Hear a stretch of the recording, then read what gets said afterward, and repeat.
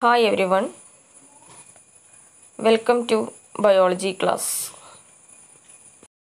Let's start chapter 2 Microorganisms Friend and Foe. Part 1. You have seen several kinds of plants and animals. However, there are other living organisms around us which we normally cannot see.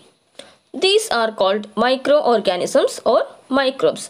For example, you might have observed that during the rainy season, moist bread gets spoiled and its surface gets covered with a greyish white patches. Observe these patches carefully. You will see tiny black rounded structures. Do you know what these structures are? And where do these come from?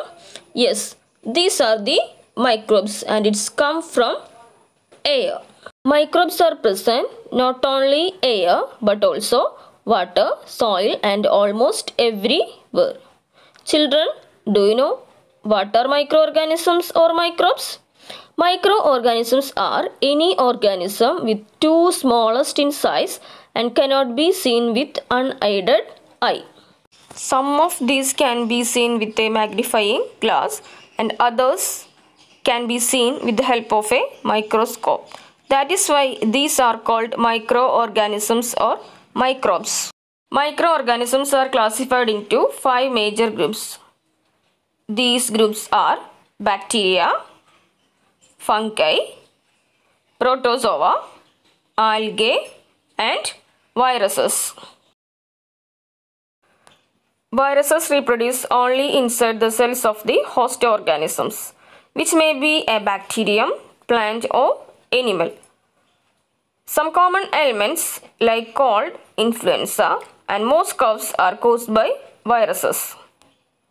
It also causes serious diseases like polio and chickenpox. Diseases like dysentery and malaria are caused by protozoa.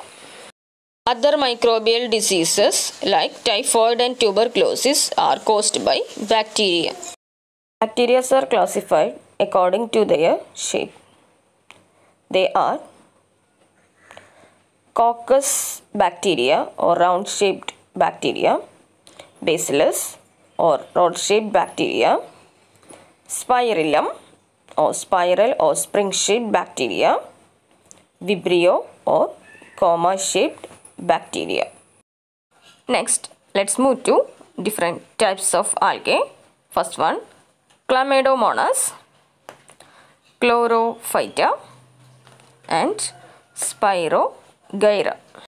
Next group of microorganisms are protozoa. It includes amoeba, paramecium and euglena. Different types of fungi are penicillium, aspergillus, mushroom and bread mold. Last group of microorganisms are viruses. It includes bacteriophage, HIV virus and coronavirus. Children, are these microbes unicellular or multicellular? Do you have any idea about that? Yes, some of the microbes are unicellular or single-celled and the others are multicellular.